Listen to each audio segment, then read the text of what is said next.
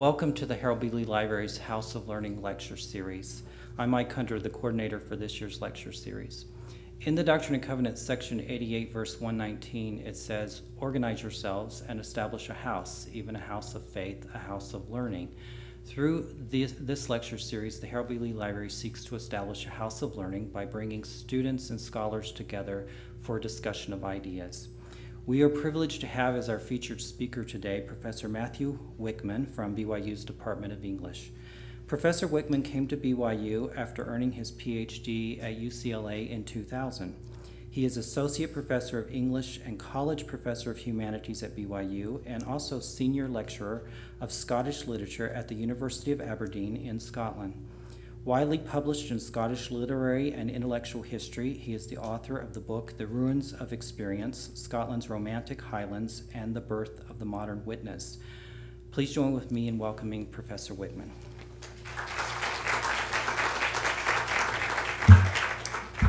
Thank you for being here on a fairly balmy November afternoon. It's a pleasure to see you.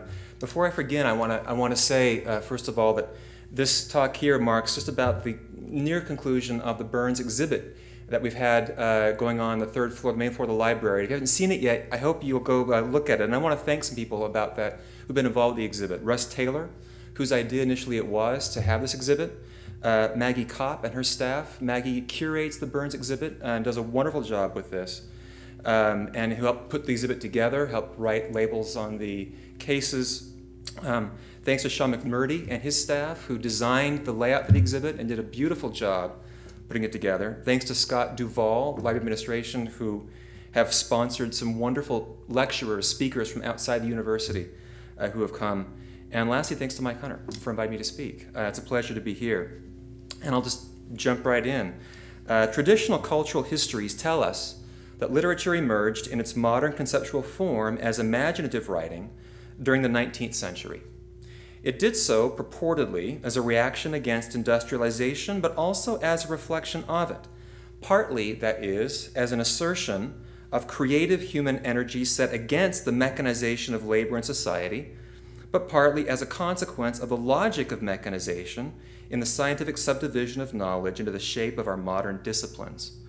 Literature became a human pursuit in an increasingly inhuman world. Now, this isn't a bad story, but in some ways it's grown stale. And so, I wish to think today about the relation between the human and the inhuman, literature and the sciences, and especially mathematics. I'll do so by way of a discussion of Robert Burns, who's on the screen right there, who became an immensely popular poet, almost from the instant his first volume of poems appeared in 1786.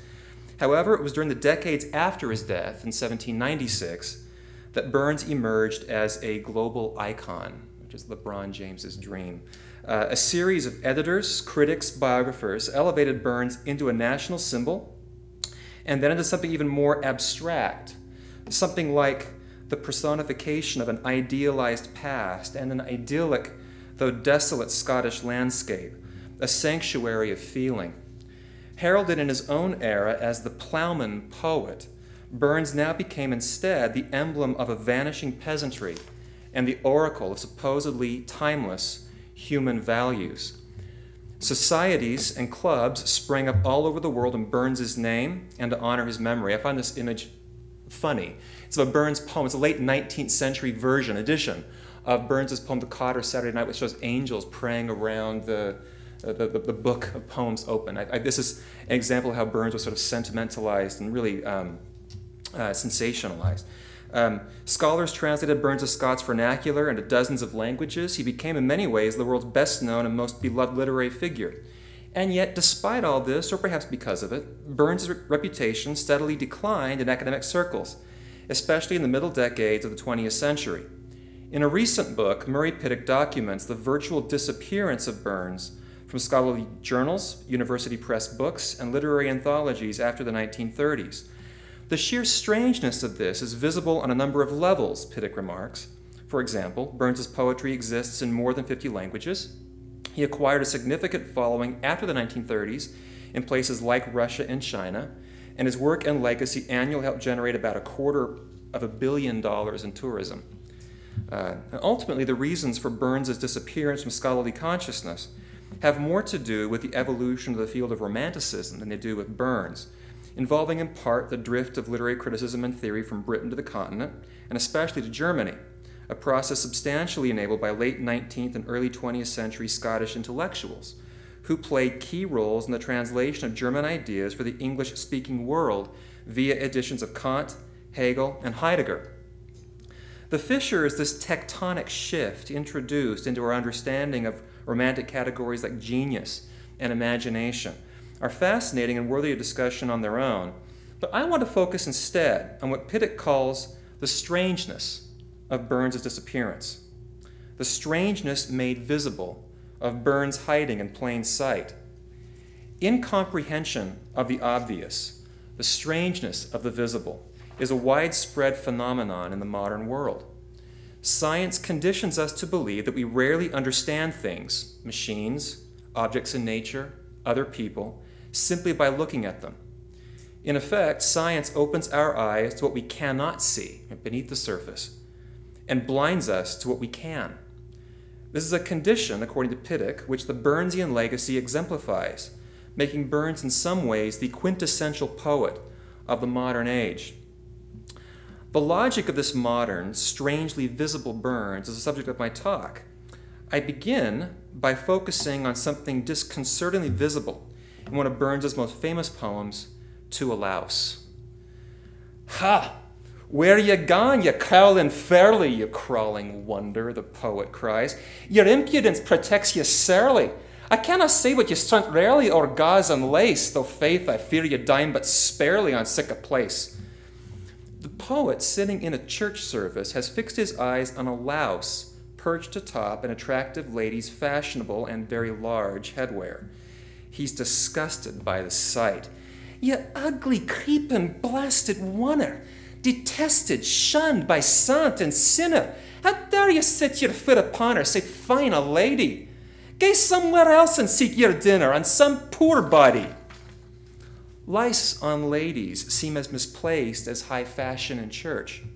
Of course, it occurs to the poet that, however ungainly the associations may be, both louse and lady pretentiously set their noses out.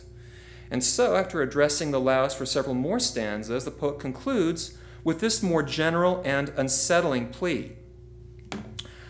Oh, would some power the gifty gie us, to see ourselves as others see us, it would from many a blunder free us and foolish notion. What airs and dress and gait would lee us, and even devotion. If we saw ourselves the way others see us, we would cease all affectation. We would pretend neither to high society nor to high and mighty religiosity.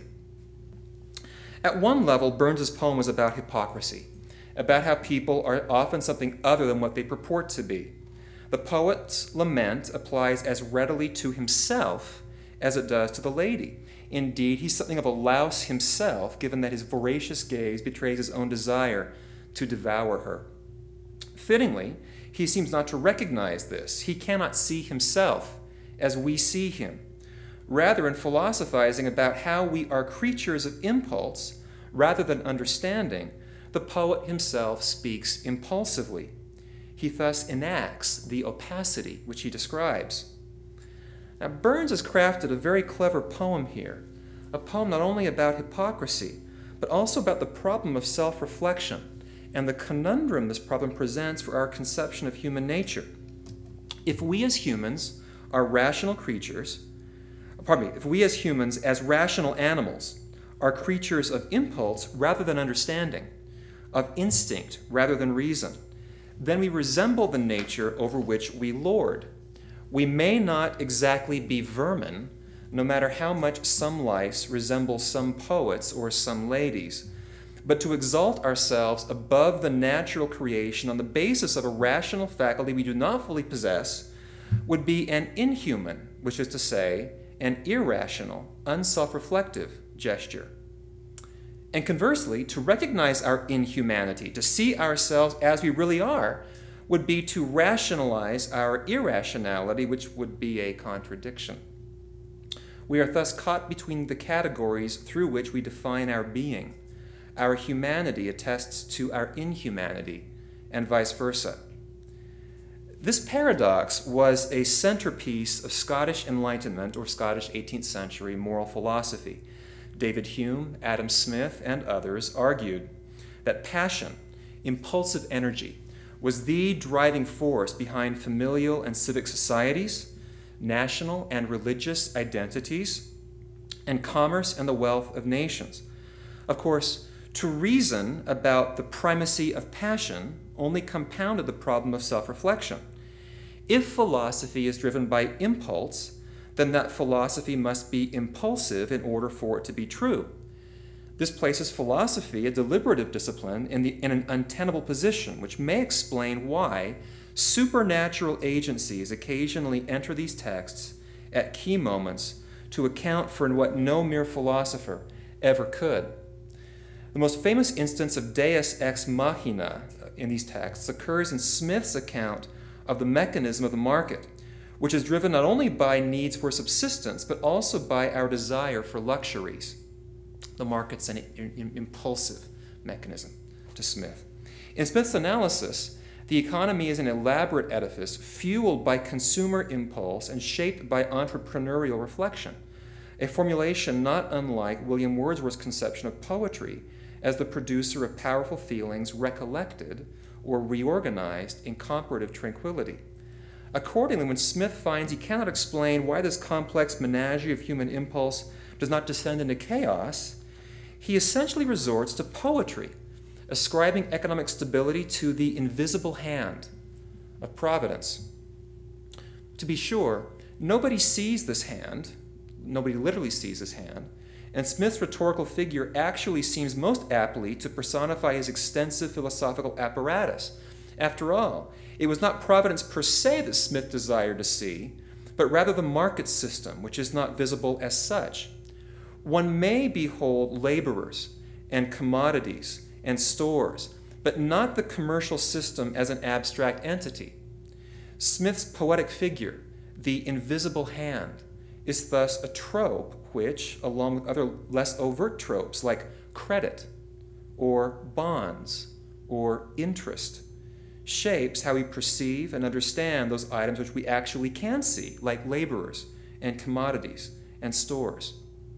As the intellectual historian Mary Poovey argues, figures like the invisible hand reveal that theories like Smith's entail a system of belief, which informs what we see as well as how we interpret what we see. Indeed, there is no observation outside of belief. What Poovey implies is that all understanding of abstract systems is essentially providential. What we know about markets and space and life forms is essentially is a function of invisible hands, meaning linguistic figures and theories, which serve as the instruments of a kind of secular faith. Here, the human and the natural sciences collapse into literature in that they too necessarily traffic in tropes. That imagination and experiment are one is a principle of nanotechnology as it is of novels. But this reintroduces the Burnsian problem of self-reflection. If we must craft the frameworks through which we interpret our data, then we essentially condition our understanding through tropes which, preceding understanding, function as impulses. In short, modern science speaks before it thinks, inevitably so. Traditionally, Western thought has sought to circumvent the problem of figurative language, of tropological impulse, via mathematics, whose geometrical shapes and numerical figures represent a coincidence of what we see and what we think. A circle, for example, is not an object in the world, but rather an invention of the mind, equivalent to its own definition as, here's the definition, a plane figure bounded by a single curved line called the circumference, which is everywhere equally distant from a point within called the center. To think a circle in this way is thus to grasp what a circle actually is. even if this thing is only in the mind and does not correspond with actual objects in the world.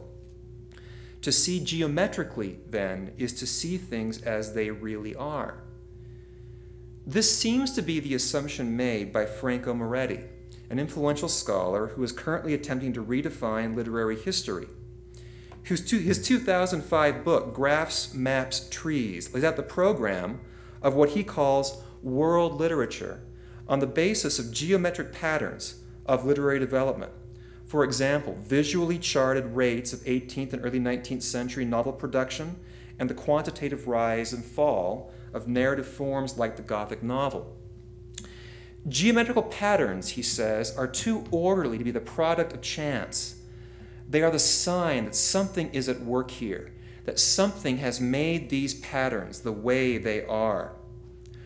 What these patterns reveal, Moretti believes, are the striking similarities between diverse literary traditions, divulging resemblances which are so uncanny that they revise all our conventional cause and effect histories about how individual traditions came to be, displacing agency from authors or world events to something more elusive.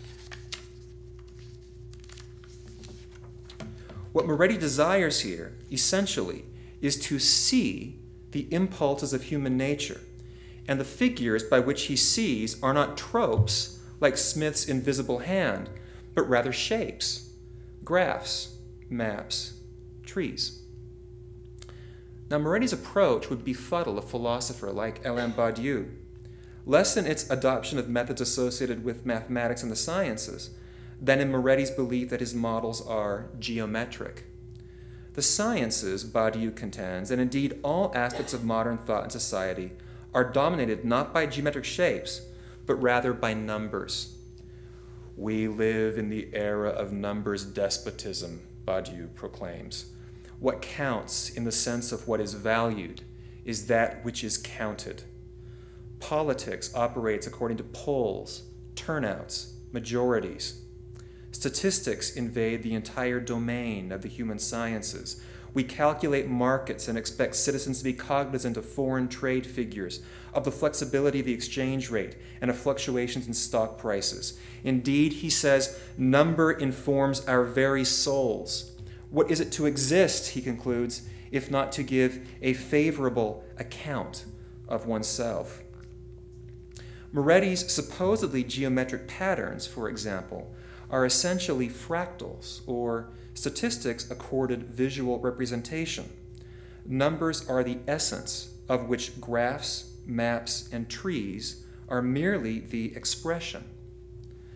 But for Badiou, this still begs the question of what numbers are, a question for which, he says, we possess no coherent answer. Whole numbers, negative numbers, rational numbers, real numbers, complex numbers, ordinals, cardinals. These are the diverse and irreconcilably different numerical systems through which we imagine and organize our existences. What is more, Kurt Gödel's famous incompleteness theorems show that even individual numerical systems cannot account for themselves, let alone other systems. What makes this a serious situation in Badiou's estimation is that if we don't know what numbers are, we don't know who we are. We don't know what it means to exist as a unified being, essentially, as one whole number, or even what it means to exist as a rational, real, or complex being or number, which is to say, as some agglomerate of fragmentary cells or neurological impulses. What is Moretti's mathematically derived world literature, after all, if we do not know what the numbers which anchor it mean, and therefore do not know who we ourselves are, who find ourselves represented in it? Indeed, we do not see ourselves in the ideal forms or geometric patterns of our being, Badiou might say, because these forms are actually numbers and incoherent numbers at that. And yet, the attraction of visual heuristics like graphs, maps, and trees attest to the opacity of numbers, to their failure to convey meaning unless we sketch them as forms. And so it seems, forms are numbers, but numbers themselves are little more than the empty shells of our being, the ruins of our self-understanding. Now, enough about numbers for a moment. I'm a literature person. I like stories. And what draws me to this drama between Moretti, a literary scholar, and Badiou, a philosopher, is a story it tells about how, got to think sort of large historical thoughts here, about how humanists, seeking enlightenment, began venturing into the comparatively inhuman mathematical frontiers of their discipline, turning from texts and reading to geometric patterns and seeing, only to encounter, at the climax of their quest, an impenetrable, numerical heart of darkness. Parenthetically, Kurtz's famous last words in Conrad's novella Heart of Darkness, the horror, also capture my experience sitting in high school math classes. Just true. But there's a second story here, which involves Burns. Specifically, the rupture Burns describes in To a Louse between perception and understanding, a tale like the one Pittock tells, of strange visibility. Burns himself frames the tension between the categories of form and number, which Moretti and Badiou introduce, in his famous poem To a Mouse. The poet, you may recall, has run over a mouse's nest with his plow, and he's moved to address the creature as he watches it scurry, expressing sorrow that man's dominion has broken nature's social union. Reflections made all the more poignant in his recognition that man and mouse are alike subject to the forces of nature, and that the best laid schemes of mice and men gang after gley or go off to rye. The poet nevertheless observes that the two parties are of a different order of being. Thou art blessed compared with me, he tells the mouse in the final stanza. The present only toucheth thee, but I backward cast my ee on prospects drear, and forward, though I cannot see, I guess and fear. The poem concludes by drawing these essential contrasts. The mouse lives eternally in the present, whereas human existence suspends itself between past and future. The mouse dwells amidst a world of objects, straw, soil, barley, while humans occupy a realm of spirits, of haunting absences and pseudo-presences. The mouse's existence is tangible, the plowman's atmospheric. The mouse is an organism of earth, the plowman a creature of heaven, or, more properly, of the environment, as that which literally environs or surrounds him, dividing him both from what is materially at hand and also from himself. The plowman poet cannot see himself for who he is, for he is perpetually estranged from self-understanding. Now, Burns wrote this poem to dramatize the breakdown of sympathy, which was one of the most important theories to emerge from 18th century Scotland, explaining, as it did, how societies cohere and why they take the forms they do. It was in his treatise on sympathy, significantly, that Adam Smith developed the concept of the invisible hand, which he would later evoke to explain the workings of the market in The Wealth of Nations. Basically, sympathy is a theory of acculturation or socialization. More technically, it explains how a multiple number of persons come to share a common viewpoint, or how many become one. Burns's poem, however, essentially makes Badiou's point. Not only do man and mouse fail to unite, not only do two fail to become one, but the one itself, the poet, the human, is internally divided and thus incoherent. So what Burns sketches in place of a unified being is a distributed ontology linking diverse elements. Neither nature nor human being in the poem are one, are simply themselves, dispersed as they are across heaven and earth, past and future, here and there, in fungible or alternating sets of relations. The conventional term for such distributed ontology is the word network, which designates configurations that take different forms depending on how we define them. Burns's famous plow, for example, makes up diverse networks, we might define it as a tool composed of blade, handles, and hitch. Or we might read this plow as an index of 18th century agricultural practices during an era of industrialization, hence as a kind of historical relic linking farmland to cities. Or we might regard the plow as an icon of Burns's reputation as the plowman poet, hence as a poetic symbol bringing together poet, print capitalism, and a global readership. The Romantic critic William Hazlitt once made this connection when he gushed once that Burns held the plow or the pen with the same firm, manly grasp. I love that. I think it's very funny. Right? Anyway, so the plow, is it a tool? Is it a symbol of changing agriculture? Is it a poetic symbol? How we see Burns's plow, in effect, is a function of how we configure its constituent elements. To what is the plow connected? Just its own parts, or to agriculture, or to the whole print industry? Network theories typically devolve on the mathematical practice of topology, sometimes described as geometry on a rubber pad. Topology defines space as sets of relations rather than distances, relations which persist even when the medium on or through which they are inscribed stretches, folds, or otherwise morphs. Hence the idea of topology is geometry on a rubber pad, like, the space bends like this. Well, the words on the page remain the same word, but space bends that way to accommodate, right, this more fluid medium. Crucially, topology consists of both Moretti's geometry and Badiou's numbers. Its shapes derive from the lines we trace between coordinates on a graph. Not coincidentally, topology and, by extension, network theories figure prominently in the nebulous zone between the humanities and the sciences as the model of all modern systems: economic, historical, literary, biological, and so on. All systems, argues the French theorist Michel Serres, consist of points and lines, beings and relations in perpetual rearrangement. Burns's plow, the global economy, the war on terror, these and indeed all configurations change their shape and thus their meaning with the introduction of new circumstances, new information. Serres has an interesting way of describing the effects of any intervening or shape-shifting agency which modifies an existing network. He calls these things parasites. Parasites pervade our world, he argues.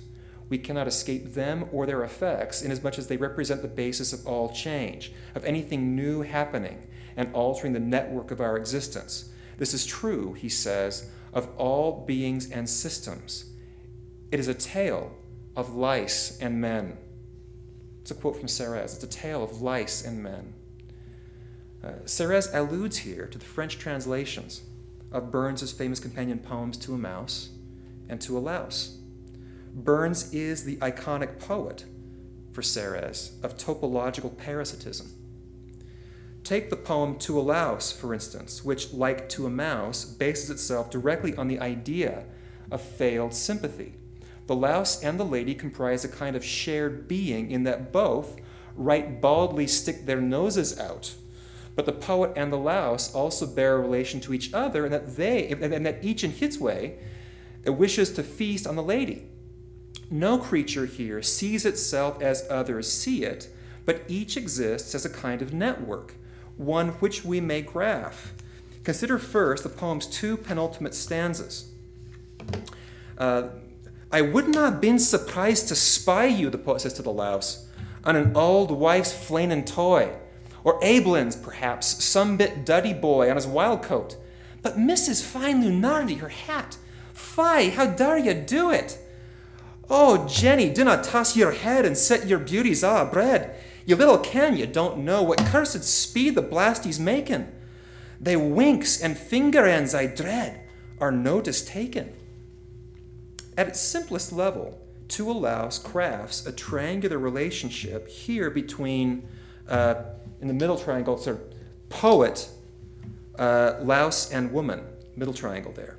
The poet addresses the louse, The louse is focused upon the woman as he makes cursed speed down her bonnet, and the woman's attention is implicitly directed outward toward the congregation by whom she wishes to be seen in her fine hat, and who direct and the people who direct at her winks and wagging finger ends. This vague outward gaze of the ladies underscores the wider network of congregation and minister. And this is the triangle on the right, presumably beholding one another, with the minister thus taking in the woman and the poet. The poet and the woman thus each find themselves in two positions, two networks, if you will, simultaneously, as part of the congregation gathered for a church service, and as key players in a drama built around them which has nothing to do with conventional worship. This is the hypocrisy of which I spoke earlier. The players in this drama are more or other than what they appear to be.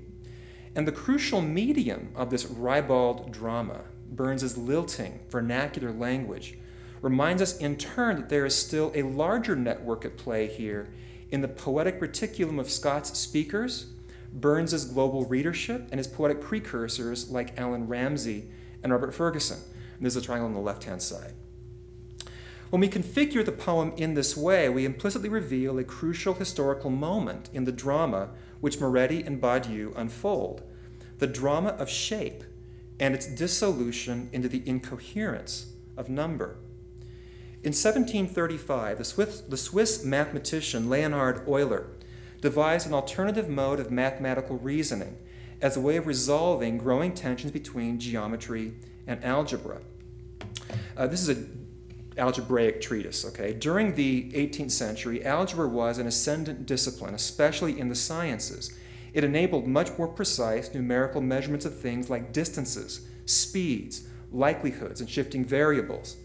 Geometry, however, was the classical language of mathematics, and it remained preeminent in Scotland, where literati predicated their university traditions and even their newer theories of cognition on geometric principles of rationality, ideality of shape, visibility of relations, and so on.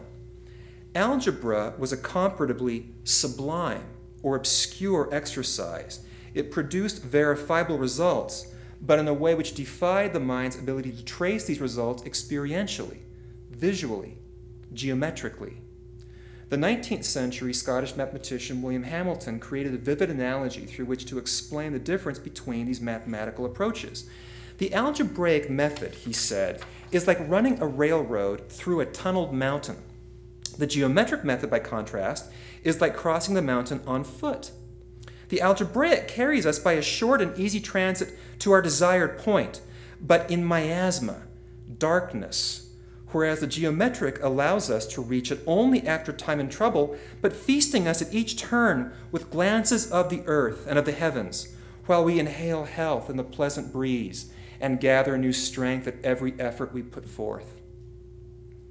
Geometry, Hamilton implied, was the language of philosophical truth. However, it was algebra which permitted mathematicians to entertain new concepts like irrational and negative numbers, and to develop important new theories like the calculus, which would prove so instrumental to the applied sciences. Back momentarily to Euler, who sought to fuse the classical to the new science, geometry, to algebra. He called his resolution of this dilemma the geometry of position, a model in which space and number were convertible into one another. He illustrated how it functions through a famous example involving the 7 bridges of Königsberg, a city in eastern Prussia. This is the map of Königsberg with the bridges, and the little blue glips there are the bridges. The 7 bridges connecting 4 land masses formed a puzzle about whether it would be possible to walk around the city, crossing each bridge only once. Ideally, the flaneur, the walker, would return to the point from which he or she started. Rather than trying to work through each possible route separately, Euler simplified the problem by relating the number of land masses to the number of bridges and by creating a formula for how these relationships would operate. He concluded that, and I'm quoting Euler here, if there are more than 2 areas to which an odd number of bridges lead, then such a journey is possible. If, however, the number of bridges is odd for exactly 2 areas, then the journey is possible if it starts in either of these 2 areas. If, finally, there are no areas to which an odd number of bridges lead, then the required journey can be accomplished starting from any area Okay, right. The formula here is less interesting to me than what became of it later. All right. The formula itself, it's interesting, but it's not the main point. Early 19th century mathematicians like Louis Poinsot would further refine Euler's invention by reducing the land masses to a set of vertices, thus laying the foundations for modern graph theory and, drumroll please, topology. Now here's the transformation right there, those three, from land masses to nodes to vertices. It's unlikely that Burns knew anything about the puzzle of the seven bridges of Königsberg, or more generally about Euler's geometry of position. And yet, in To a Louse, the alleged failure of sympathy actually enables not only an Eulerian path around the various nodes of positional poetic objects, but also, potentially, an Eulerian circuit in which we complete a successful path at the same position where we began. I refer again to the image of adjacent triangles, to the three networks and correspondent spheres of the poem, specifically those of action, situation, and conventional framework. The middle triangle in the diagram involves the poet, louse, and woman, the one on the right, the situational context, in this case, the poem's location in the church service, and the one on the left, the framework in which the poem appears as a poem, in which it's read, consumed as a poem. It's possible here, on strictly positional grounds, to trace an Eulerian circuit moving from poet, who addresses the louse, who sits atop the lady's bonnet. Are you kind of following the arrows? That's the idea, at least. I had a student who's much better at graphics than I am put these together. I couldn't do better than this. Anyway, thanks to Megan Rowley for these slides. So starting again from poet, addresses the louse, sits up to the lady's bonnet, then from there to the congregation of whom she is conscious, to the minister to whom they are all listening, and then back to the lady, who the minister sees as part of the congregation, then to the poet, whom the minister sees gazing at the lady, and then from there to the precursors of whom the poet is conscious as a poet, then to the reading public for whom those precursors wrote, and then to the poet whom these readers presently engage. The circuit here shows how Burns's poem, for all its failed sympathy, achieves a kind of geometric balance and measure. If we go one step further and treat the poem as a topological matrix, as later mathematicians would do with Euler's model, these relationships become even more interesting. There are several forms a topologically derived shape can take, but in this instance here, with the three spheres folded over each other, we see through distinct positions and thus get a different perspective, a kind of geometric perspective, onto the hypocrisy which Burns renders thematic, or onto the way in which things are more than just themselves, more than just one. The poet in this illustration shares a positional place with the minister, with the imputation that each means something other than what he says. Precursors like Ramsay and Ferguson, meanwhile, assume the diagrammatic position of the lady, which is interesting in that the poet effectively gazes on his precursors, changing how his reading public will perceive them, much like he alters our perception of the louse-infested fashionista.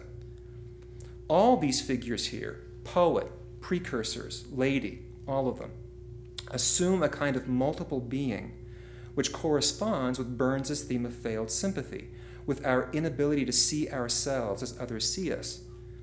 But that failure is a function less of myopia than of ontological complexity. In seeing ourselves, we see too much.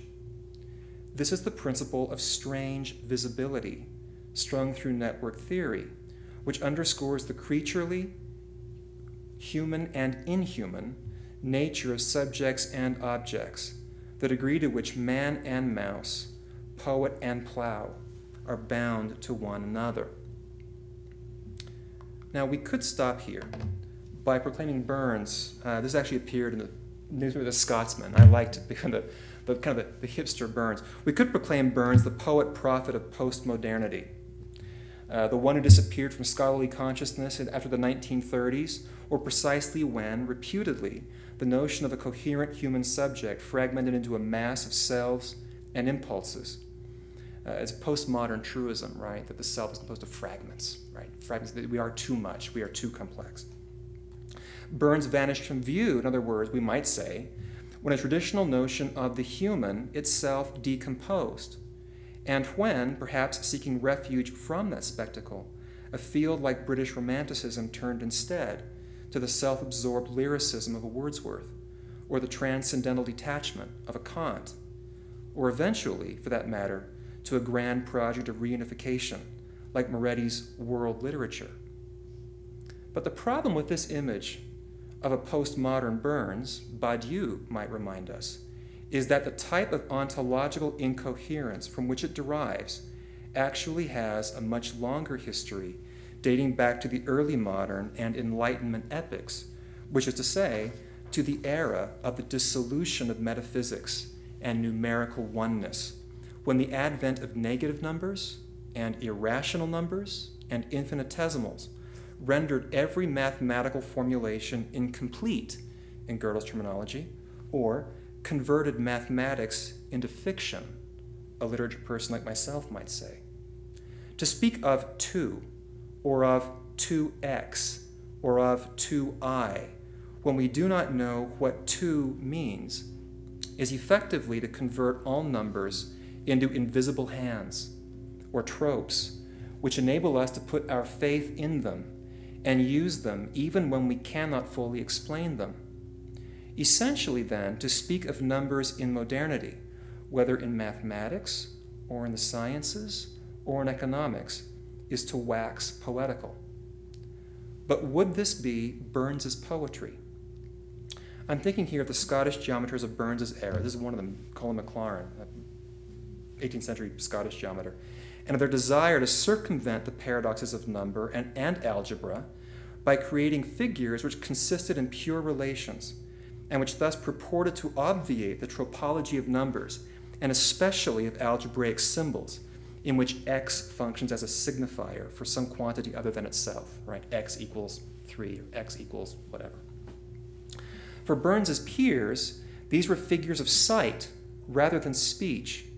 These were shapes rather than tropes, purporting to capture the literal motions of the mind. In effect, this was modern psychology, or perhaps phenomenology, the philosophy of experience, dressed up as Euclidean geometry, which is why its nearest corollary is probably that cadre of early 20th century avant-garde artists who were so drawn to geometry and to experiments of spatial form.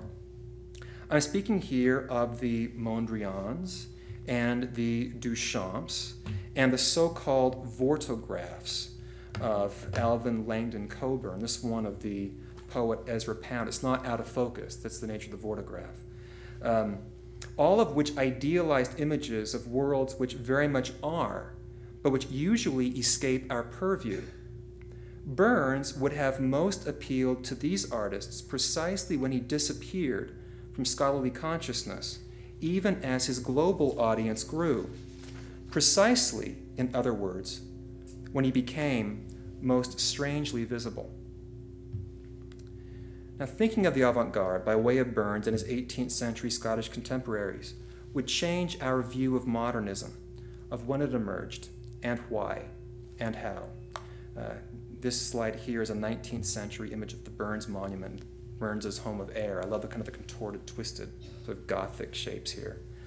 But thinking about modernism in this expanded way would also inspire some interesting questions about the relationship between literature and mathematics, though less about the reduction of numbers to tropes than about the varieties of images poems create. What would it mean, both conceptually and historically, to imagine a poem or any piece of literature not as a puzzle of signs, but instead as a constellation of spatial figures? What would it mean, that is, to read literature not by way of algebra, with its linguistic logic of symbolic substitution, of signs for reference, but instead to see it through geometry, with its model of spatial relations? Indeed, what might it mean to conceive of a line of poetry? Thank you.